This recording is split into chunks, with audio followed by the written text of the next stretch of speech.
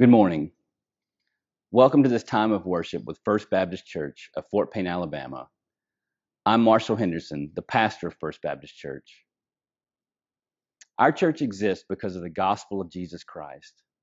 And we believe that the gospel is at the very heart of the message of the Bible, and it's at the very heart of who we are as God's people. It means that the gospel forms every part of our lives, and it informs every dimension of who we are and what we do as God's people. So in light of the gospel, we live for the sake of Jesus Christ. And we desire as a church to make Jesus Christ known through heartfelt worship, through disciple making, through missional living, and through devoting ourselves to one another in community. So today, however you're watching, I want you to know that the desire of our leadership is that you enter into a genuine and heartfelt time of worship with us as a church.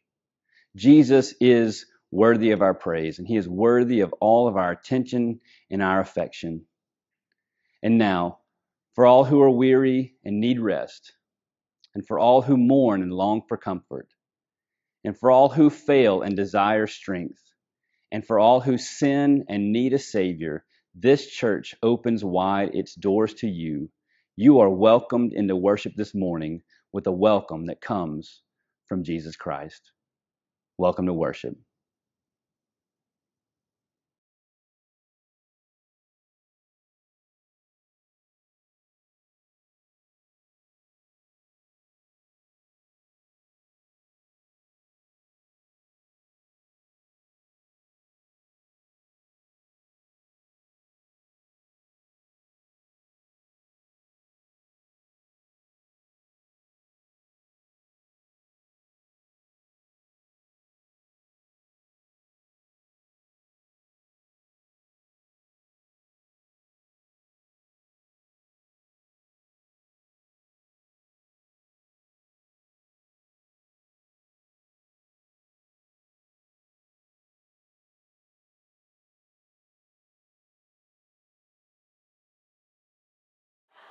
Well, good morning. Welcome, friends. Welcome into worship. I'm so glad you're here today. It is a privilege each and every week to gather together with brothers and sisters united in praise for Jesus Christ. If you are a guest with us this morning, welcome in. Be honored here in this place. I hope that your experience overall this morning is one of welcome, one where you feel as if you belong here today. So welcome in. If we haven't met before, I'm Marshall. I'm the pastor here. I'd love to meet you after the service. I'm always right here after the service, so I'd love to connect with you more. If you are a guest, you should know that there's a guest information card located in the pew rack in front of you.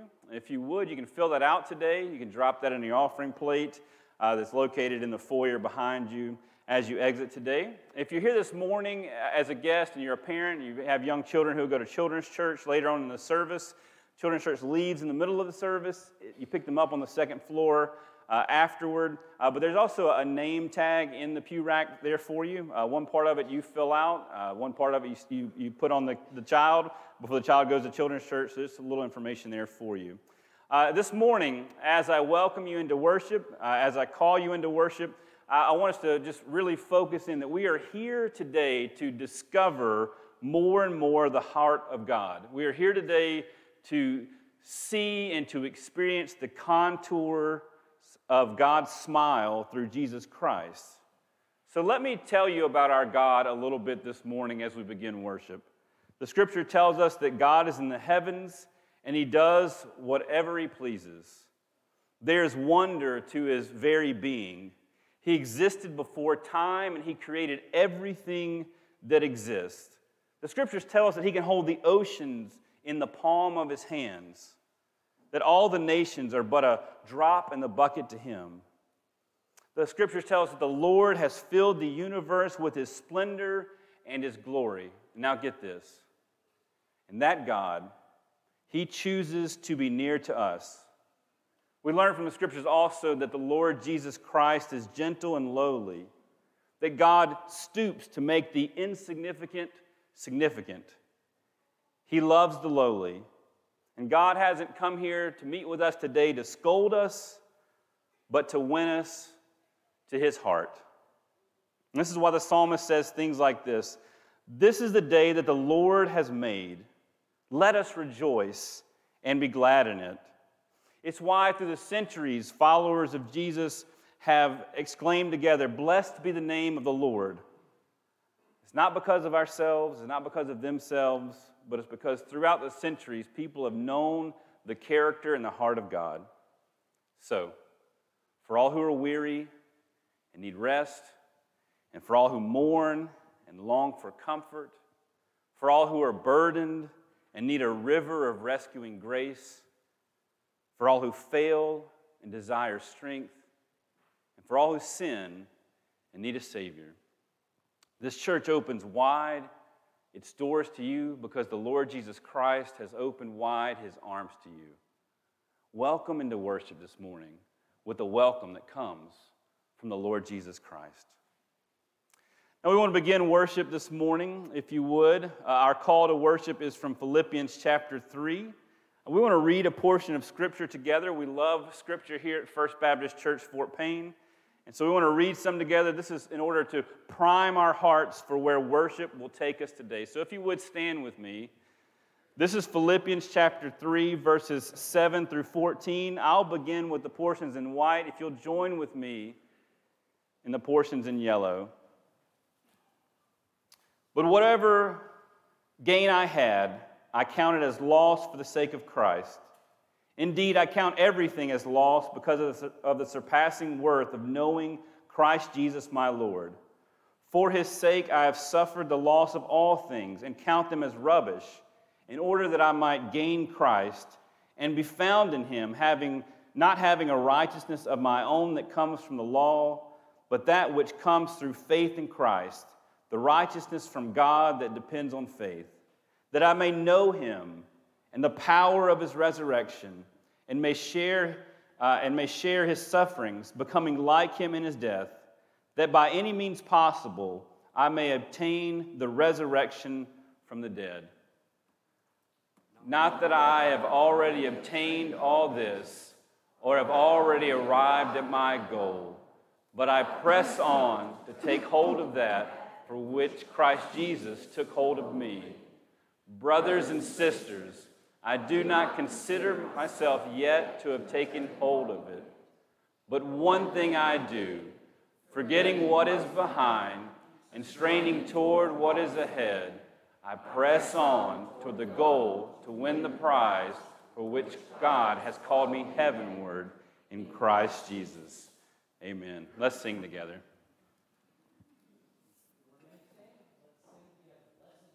Name.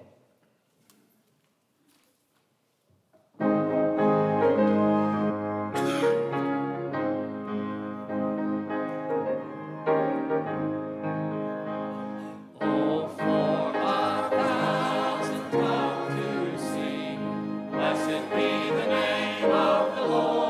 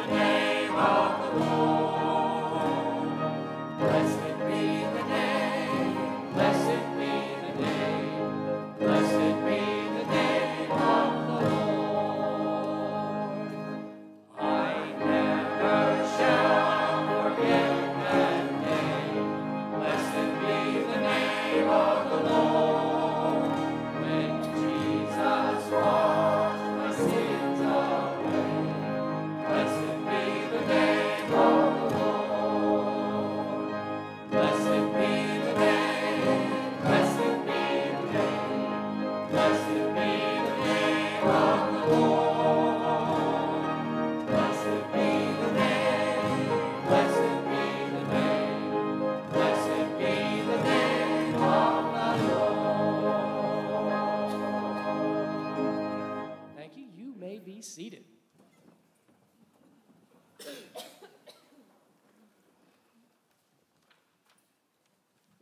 Good morning. So boys and girls, if I were to ask you to tell me what makes you happy, what would your answer be? Would it be something like happiness is scoring the winning goal in a soccer game? Or happiness is being the most popular person in my class? Or happiness is having the coolest toy? We all want to be happy, don't we? But what we've been learning from Matthew chapter 5 is that what Jesus said about how to be happy is different from what you and I might expect. Most of us think that to be happy, we must have a lot of money, we must have all the coolest things, or we must be well-liked by everyone. But that's not what Jesus said. Jesus said things like, be happy when you feel you've lost what is most dear to you, because it's then you will feel the love of the one who is most dear to you. Jesus said, be happy with what you have, because then you will find that your Heavenly Father provides everything you need. Jesus said, be happy when you're caring for others, because it's in caring for others you'll find you have a Heavenly Father who cares for you. Jesus said, be happy when your heart is right with God, because it's then you will see that God is at work in the world around you. And Jesus said, be happy when others treat you badly, because you follow Jesus, because your reward will be great in heaven. So happiness is not a feeling that's brought about by the things that we have, nor by the things that happen to us. It's an attitude that we have because of our relationship with God. Only God can make us truly happy.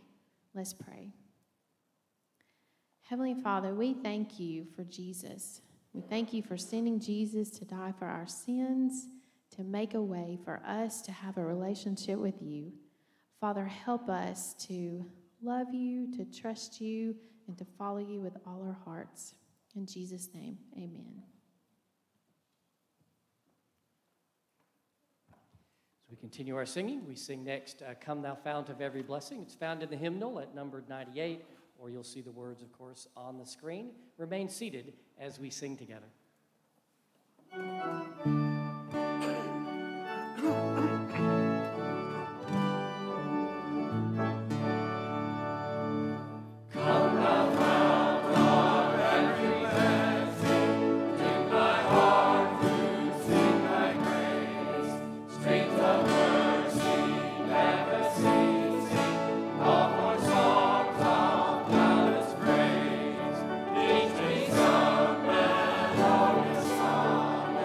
Song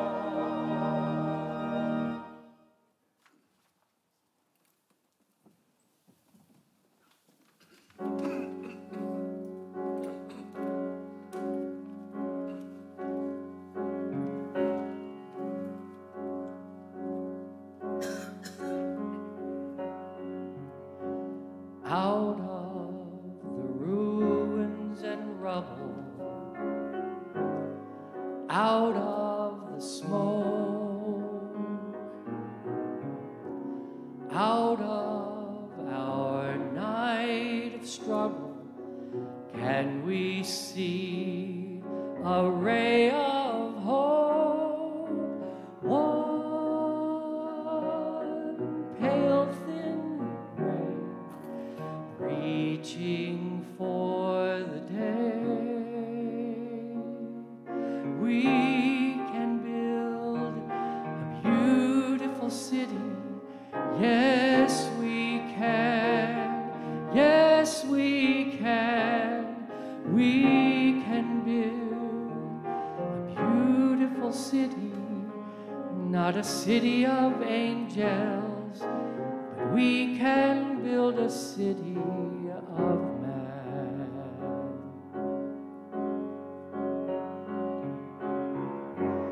We may not reach the ending, but we can start slowly but truly mending, brick by brick and heart by heart. Now, maybe now, we start learning how we can build a beautiful city. Yes, we can. Yes, we can. We can build a beautiful city. Not a city of angels, but we can build a city of man. When your trust is all but shattered, when your faith is all but killed, you can give up bitter and battered, or you can slowly start to build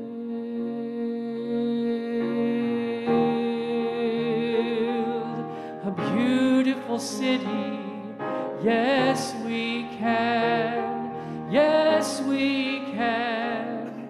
We can build a beautiful city. Not a city of angels, but finally a city of man.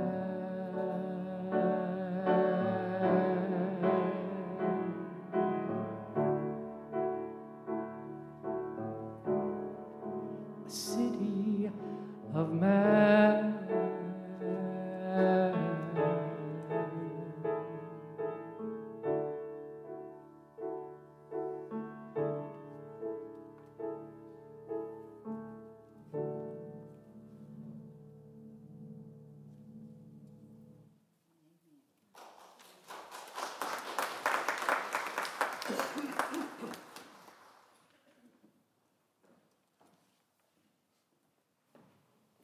Today's scripture reading comes from Matthew 5, verses 1 through 16.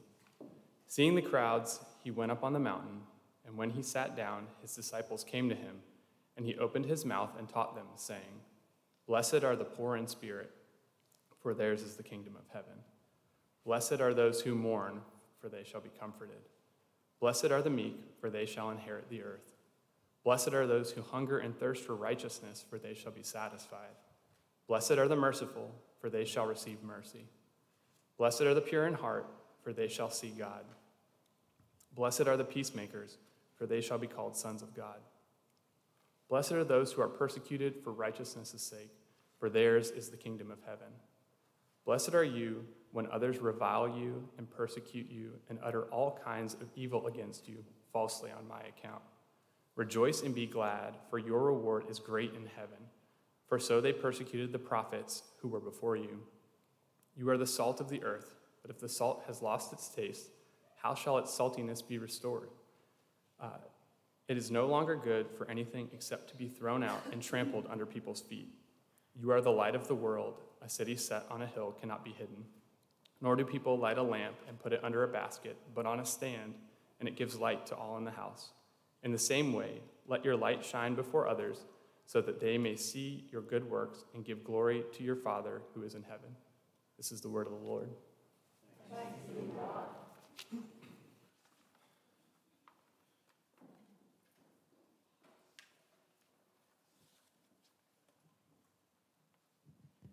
The choir's anthem is, in fact, a musical setting of that very scripture. As been our practice through this entire series by our pastor, we then sing the scripture that you've heard read for the morning. So today the choir sings that passage.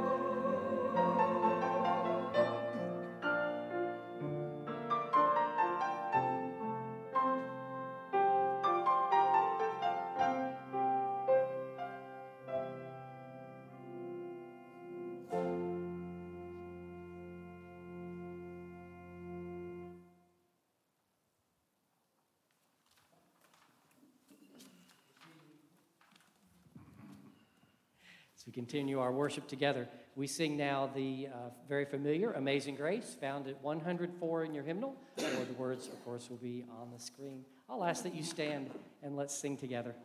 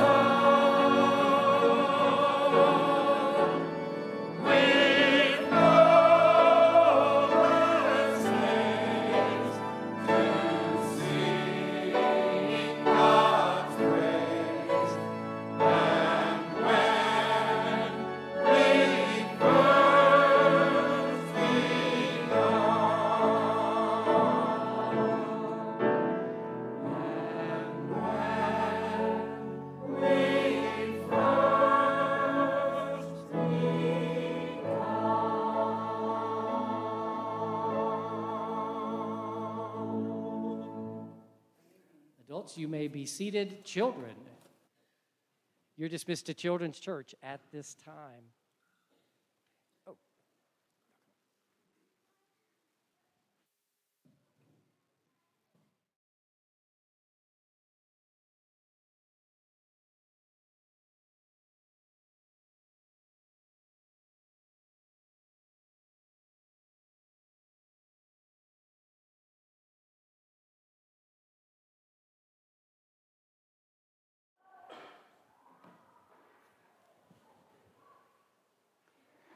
You know, I've never been to Children's Church, but I think they're probably having a great time down there.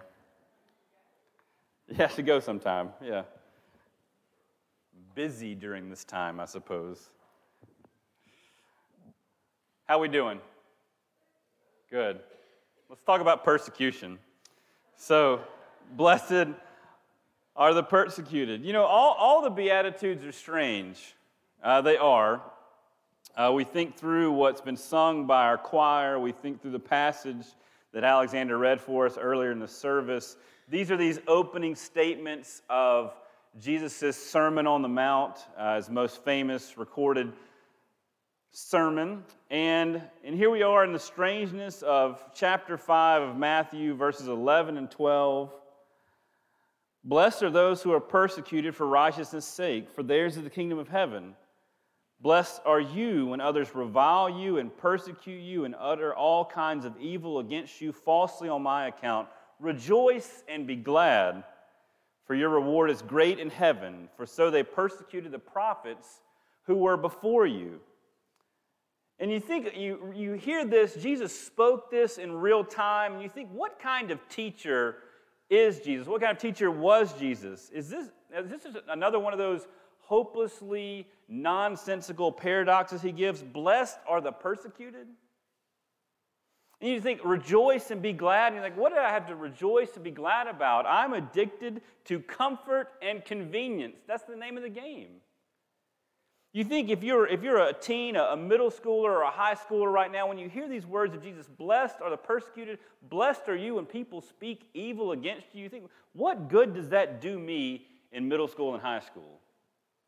If you're someone who's now on the outskirts of a friend group because you care too much about Jesus, what are these words? Like, what does this have for you? Or if you're a worker, an employee, in fear of losing your job because you won't fix the numbers like your boss wants you to. Blessed are the persecuted, huh? You know, if this is your first week here with us as we're studying through, this is actually our 8th week in these Beatitudes, these opening statements. And we think about this when Jesus walked on the earth, he called disciples to himself. He said things like, follow me, come and learn from me, internalize my teachings. And when you internalize my teachings, you find rest for your souls. When you internalize my teachings and live by them, you actually find life. And we have to think about this because every time that Jesus makes a disciple out of us, meaning Jesus says, come follow me, he's teaching us a new way. He's also doing what you might call counter-discipleship. He's also unteaching us some things. He's also helping us to unlearn some things so we might embrace his teaching. Now, if you're a thoughtful person this morning, you know that this call to discipleship, to follow Jesus, we know that for all of us, and for all of us each and every day, we don't wake up neutral people. We don't wake up as a blank slate for Jesus to write this kind of life upon. In fact, all through life, we are steadily discipled by things all around us, and we continue to be. We have other allegiances that inform our thoughts. We have other allegiances that give us a vision for the good life.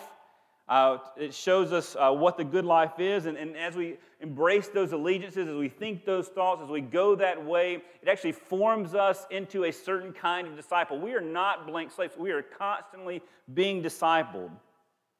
And I want you to know, if you're newer to Jesus, if you're newer to the idea of church or the message of the Christian faith, these things that Jesus calls us to, these things are not in the fine print. It's not a bait and switch. Jesus offers, Jesus invites, and Jesus ultimately demands us to walk in an entirely new way of being. Jesus invites us and encourages us and offers us and demands that we live by a life that's reorganized by the economy and the values of the kingdom of heaven. So we do have to unlearn some things. We do have to unthink some things.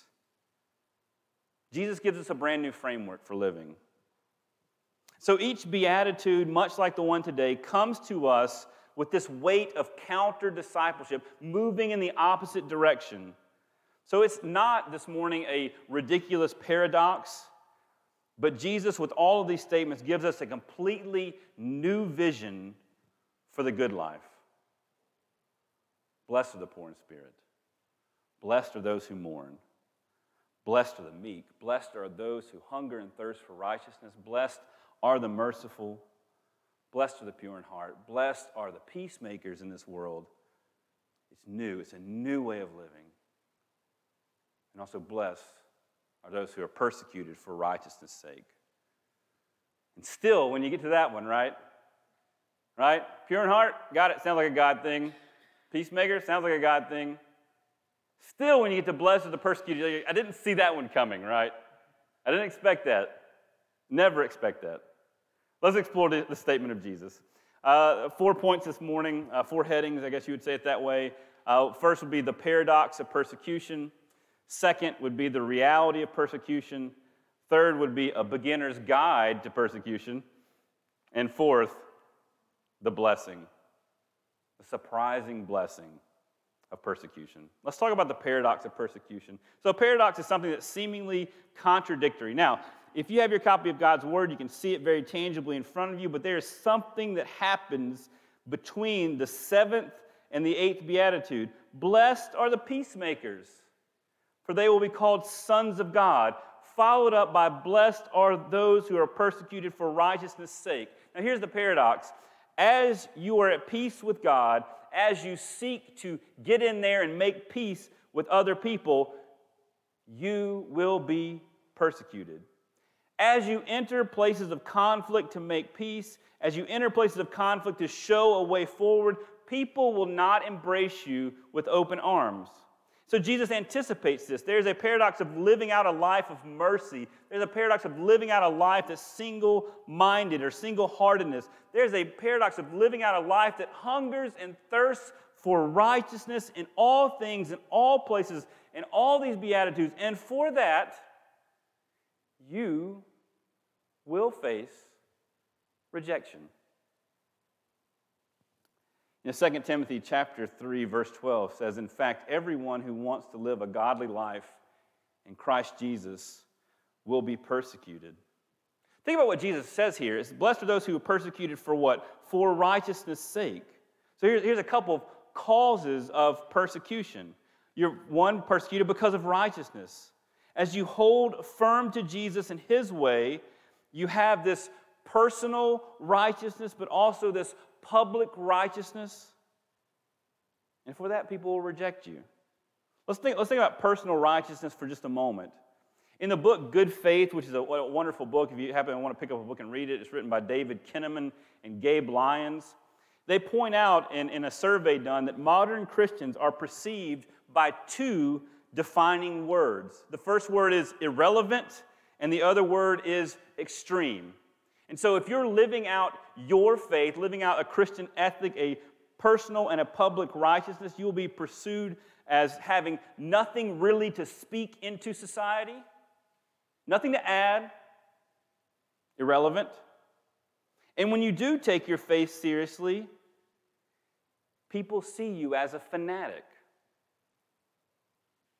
I mean, just try it out for a second. Try out a historical Christian sexual ethic created by God. Jesus lays out a way for sexual flourishing in marriage and for all of life. At best, you'll be made fun of, moving on to dislike, then pushed to the margins, and eventually called dangerous. Try out an ethic for how we might use our time and our bodies and our money and see what people say about it.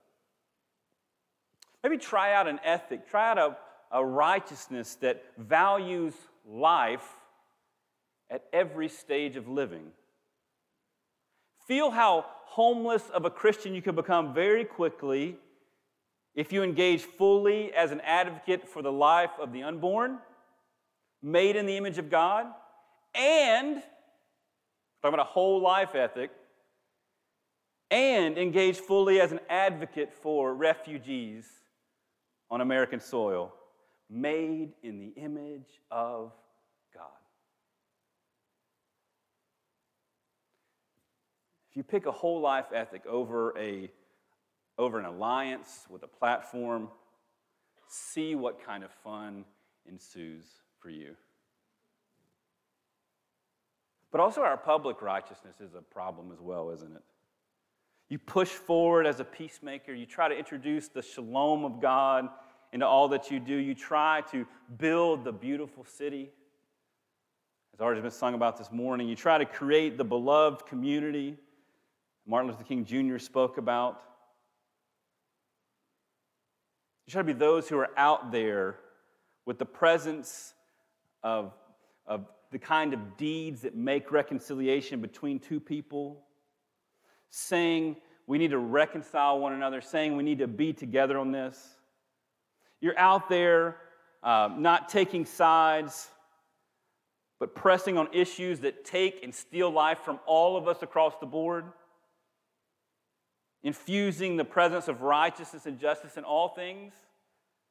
You're out there trying to pump in the presence of love into a society. There's this Christ-driven or kingdom-driven push forward to pump in love into all things.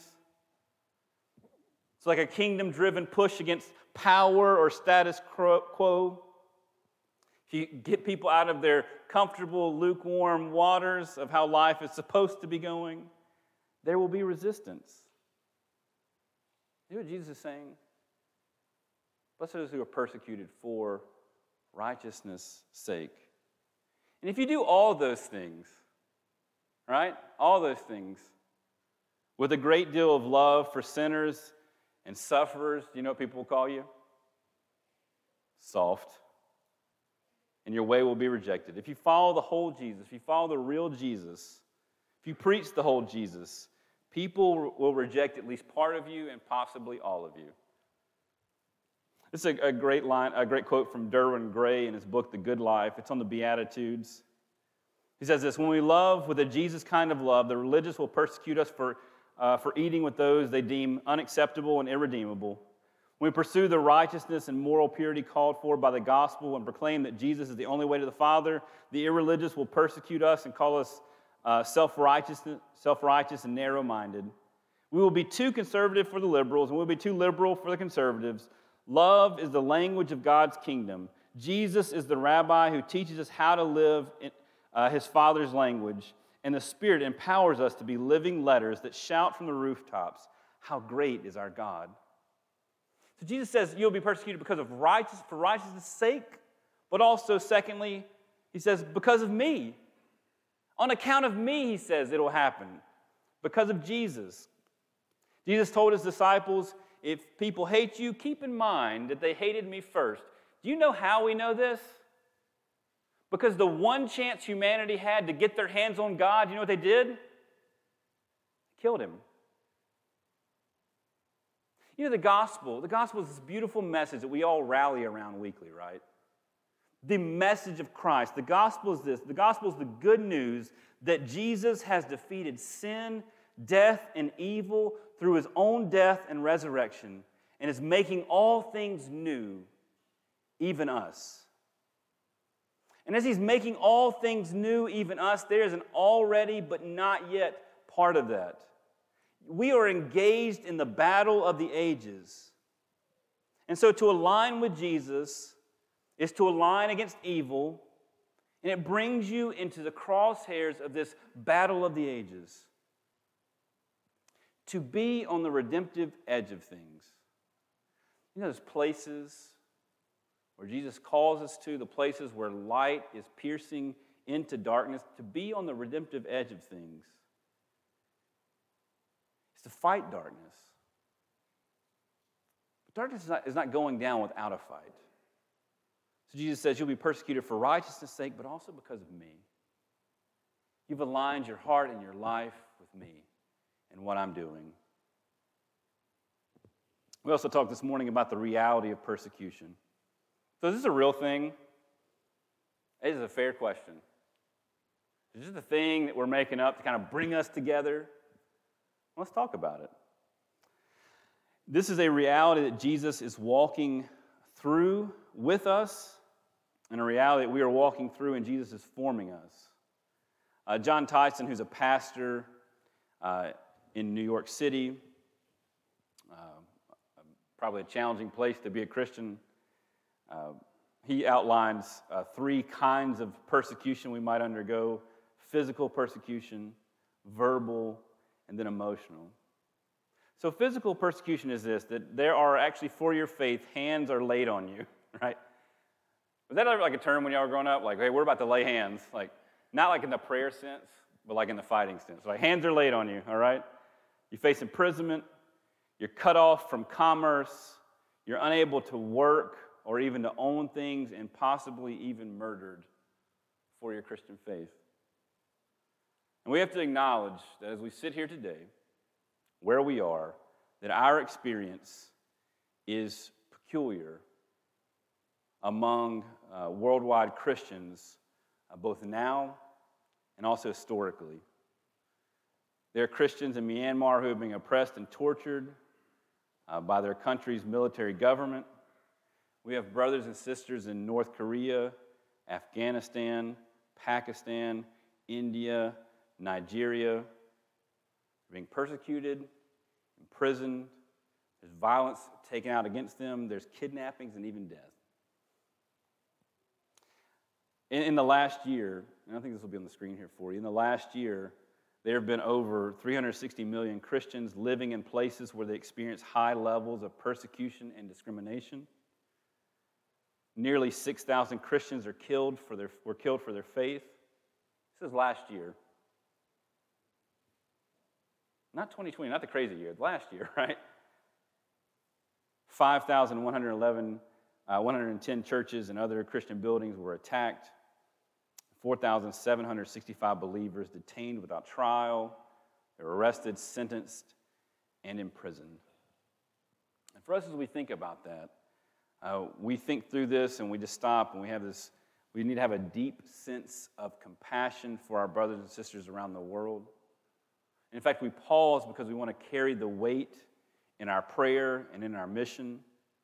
We want to pray for Jesus to sustain his people across the planet and Jesus to continue to raise up his people in every place and among every tribe and every nation.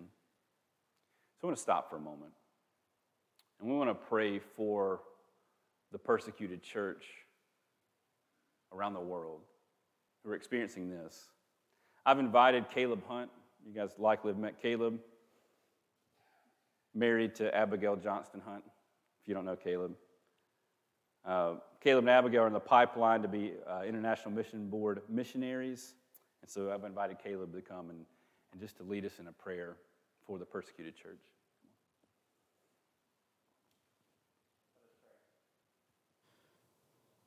Father in heaven, we bless you for the words spoken by your Son, Jesus Christ, that those who are persecuted are blessed, and to them belong the kingdom of heaven. We bless you for the examples of the saints who have suffered before us, from Abel to Zechariah, from the apostles to early Baptists in England, from those Christians blamed for the fall of Rome to African-American Christians during the civil rights era in the United States. Give us grace, Lord, to consider the outcome of their way of life and imitate their faith. By the same Spirit that raised Jesus Christ from the dead after he suffered persecution, strengthen your church to encounter and endure persecution as faithful servants. For our brothers and sisters in Laos who are imprisoned for shepherding the flock, we pray. For our brothers and sisters in India who have had their homes and churches burned, we pray. For our brothers and sisters in Brazil who are targeted by cartels for defending the victims of the drug and sex trade, we pray. For our brothers and sisters in Nigeria who have been kidnapped for pursuing a Christian education, we pray. For our brothers and sisters in Ukraine who are ministering to wounded, abused, and displaced, we pray. For our brothers and sisters in the United States who have lost or left jobs for refusing to bow the knee to the God of profit, we pray. Lord, hear our prayer. Amen.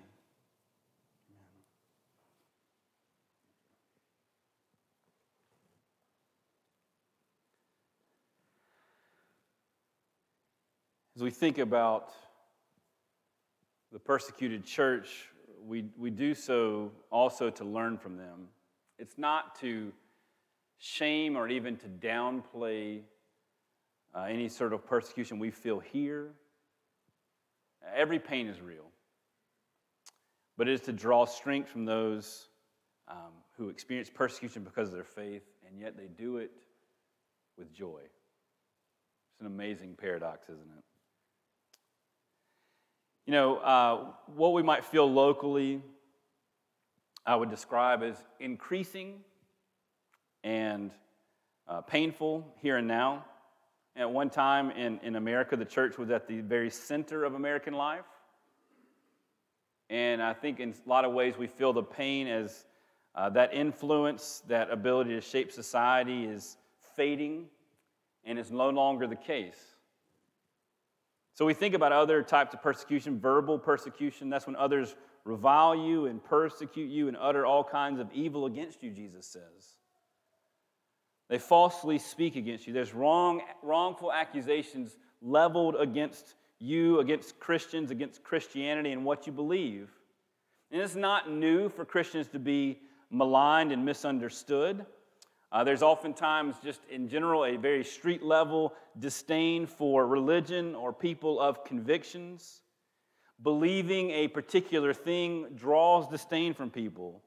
Holding a historical faith feels out of touch to people, narrow, fanatical, even dangerous. Again, think of the words that the Good Faith pointed out to us. The perception is that Christians are either irrelevant or extreme. Nothing of value to speak into society. And when you do take your faith seriously, it makes you a crazy person.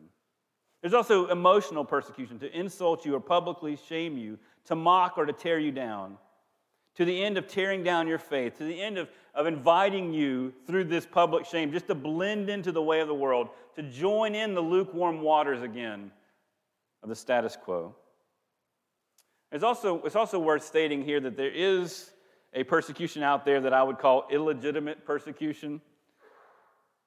It's to have this sort of exaggerated view as a persecuted minority. And oftentimes when this happens, this is not what I would call biblical persecution. It is to identify as a Christian, but to present your faith and your model of Christianity that has nothing to do with Jesus. And as you present a kind of faith that has nothing to do with Jesus, you act out in a way that is foreign to Jesus and his way, people then accuse you of things. Go figure. It's not biblical persecution. It's accountability. You say you follow Jesus, you look nothing like Jesus. You say you follow Jesus, you scream nothing like Jesus, you know? It's accountability. But also it's a human resistance to a lack of kindness and understanding in human lives. It is not what Jesus is talking about. We follow his way, persecuted because of righteousness, persecuted because of him, not these other things I want to cry foul about, right?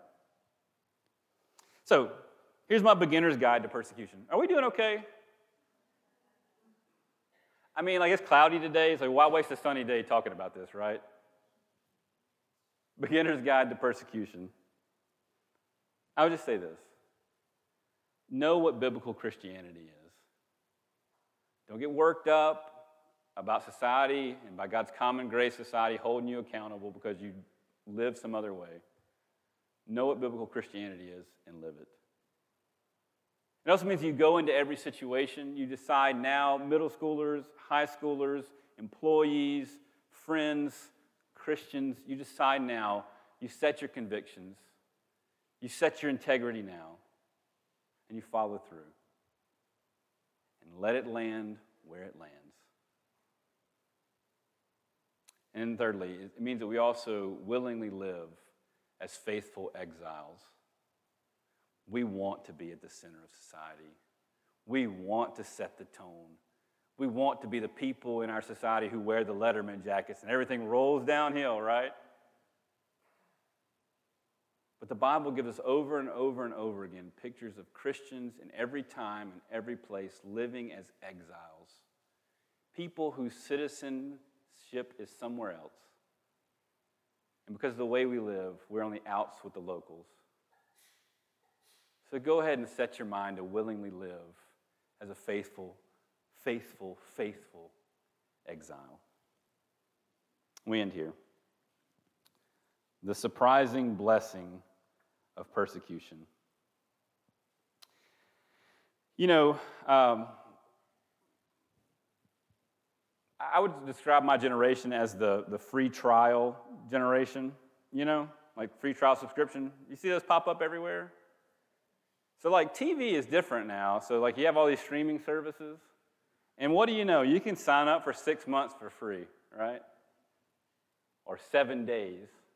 But you got to check after 7 days because they'll make you put that credit card in ahead of time. You know, the gospel is this. The call of the gospel is not to deny your neighbor, take up your comfort, and follow your dreams. The call of the gospel is to live life for righteousness' sake. The call of the gospel is to live on account of Jesus and for the sake of Jesus. We're reminded by the call of the gospel that our real treasure, the real treasure of our lives, is Jesus. And we can't think of Jesus, our real treasure, as just, so Jesus is a consumer good. When we follow him, we get all the upgrades. We level up on our life. And then Jesus, when the benefits are finally gone, we cancel the subscription, right? It's not a free trial subscription kind of thing. And with that, as we follow Jesus, as we hold firm to him and his way, as we face life exiled to the margins, we do so in a way that's steady and joyful and humble and courageous. We hold fast to our faith. We hold fast and we're willing to love and to share and to serve and to do good to all, even those who hate us. We're committed to returning good instead of evil, with this strong hope that all wrongs will be righted, and nothing we do now, nothing we endure now is wasted. So what are these blessings? What is this blessing of persecution? Jesus says, rejoice and be glad. Great is your reward in heaven, for so they persecuted the prophets who were before you. You fall within a long line of those who lived out the righteous life, who lived faithfully in their time, those in history who lived for something more than just simply what was in history. Those who identified with God. God called them out of the world. Jesus called them out of the world, and Jesus called you out of the world. Also, we think about our reward, that our treasure is something greater than this world. It is the joy of being faithfully united with Jesus. There is joy in Christian conviction, knowing that our fidelity, our faithfulness is not about a commitment to a set of ideals. Our fidelity, our faithfulness is a commitment to a person, Jesus Christ. Christ is your great reward in heaven. We live our lives like the psalmist in Psalm 73. Whom have I in heaven but you? And there is nothing on earth I desire than you. The great treasure of heaven. Rejoice and be glad. The great treasure of heaven is Jesus, and you have him. Jesus also says this. Blessed are those who are persecuted, for theirs is the kingdom of heaven. I want you to think with me back to a scene from Acts chapter 7. The stoning of Stephen. It'll be here on the screen here for you. Let me read it to you. Now, when they heard these things, they were enraged. This is Stephen, this is the first recorded Christian martyrdom. Stephen is a witness of Jesus Christ, as the great fulfillment of everything that had come in Jewish history. Now, when they heard these things, they were enraged, and they ground their teeth at him. But he, full of the Holy Spirit, gazed into heaven and saw the glory of God, and Jesus standing at the right hand of God. And he said, behold, I see the heavens opened, and the Son of Man standing at the right hand of God. But they cried out with a loud voice and stopped their ears and rushed together at him. Then they cast him out of the city and stoned him. And the witnesses laid down their garments at the feet of a young man named Saul. And as they were stoning Stephen, he called out, Lord Jesus, receive my spirit. And falling to his knees, he cried out with a loud voice, Lord, do not hold this sin against them. And when he said this, he fell asleep. So Stephen, first martyr, he gives witness to Jesus, as Jesus calls his disciples to do. You will be my witnesses. Stephen here in this passage is also a witness to something else. Stephen, it says he looks up and he sees something. He sees a greater reality superimposed over the normal reality. There's a heavenly court, suddenly seen greater than the earthly one.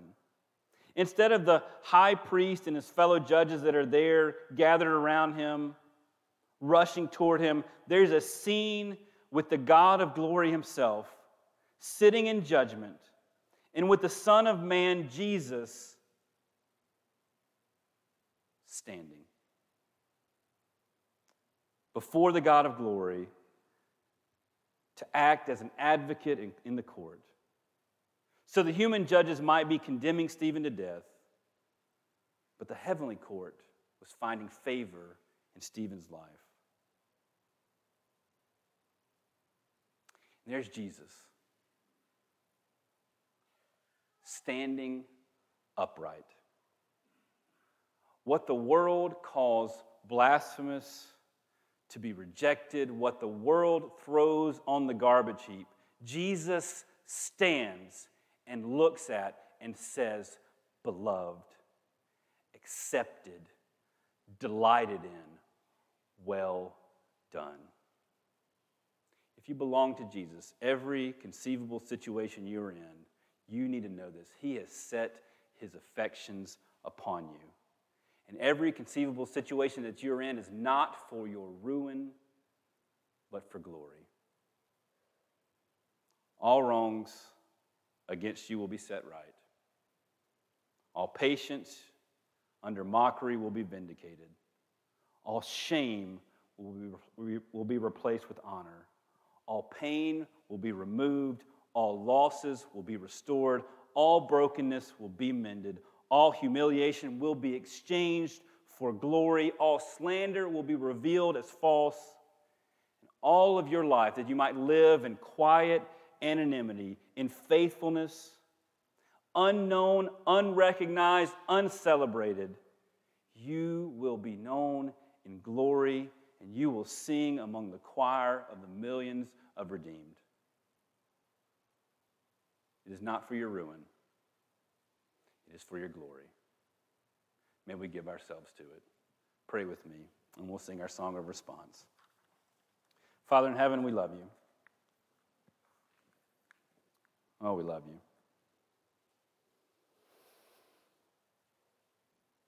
We praise you for your love for us. That it is no small thing to celebrate together that you say of us that we are beloved,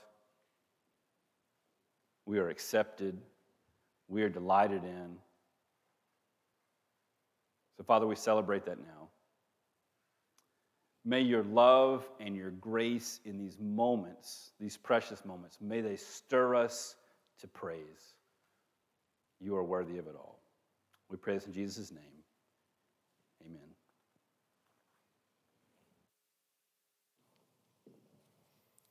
As we sing together, as we close, we sing Grace Flows Down. I've asked Jill Curry if she'll open the first part of the song, and she'll demonstrate how the melody goes for you if you need that, and then we'll all sing together. Please stand. Let's sing.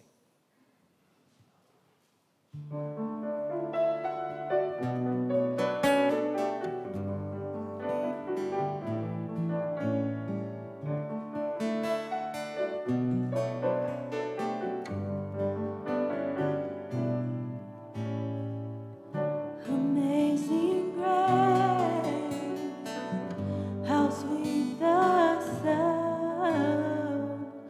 Amazing love, now flowing down from hands and feet that were nailed to the tree. Grace flows down and covers me. Amazing grace, how sweet the sound. Amazing love, now flowing down from hands and feet that were nailed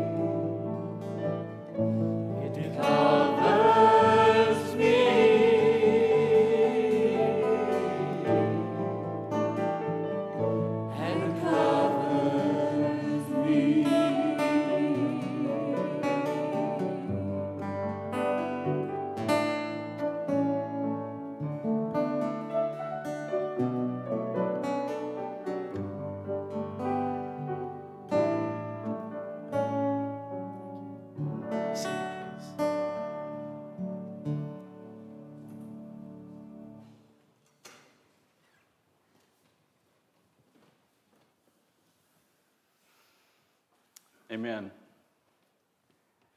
As we go out this morning, I'm going to take a few moments to remind you of a few things and then to invite you into a few things as well. All these matters are in your bulletin for you this morning. Our staff saw a shirt online.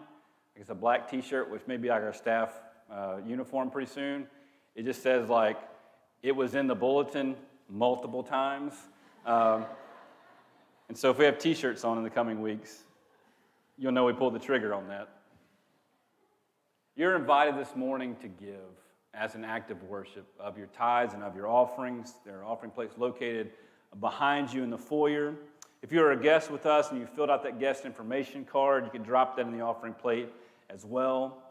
We'll remind you today is the last day that we'll be, like in this moment here, this is the last moment we'll be receiving deacon ballots for nominations. So those will be tallied up right after the service. So you can drop that in the offering plate as well if you still brought yours with you this morning. You're invited tomorrow to help out with the Nehemiah teams, 9 a.m. if you're able to do that. Men's ministry are going out to the AOT Center and taking down the big meeting tent. So that's available for you if you have a strong back and a weak mind, right? Or vice versa, who knows? Just show up.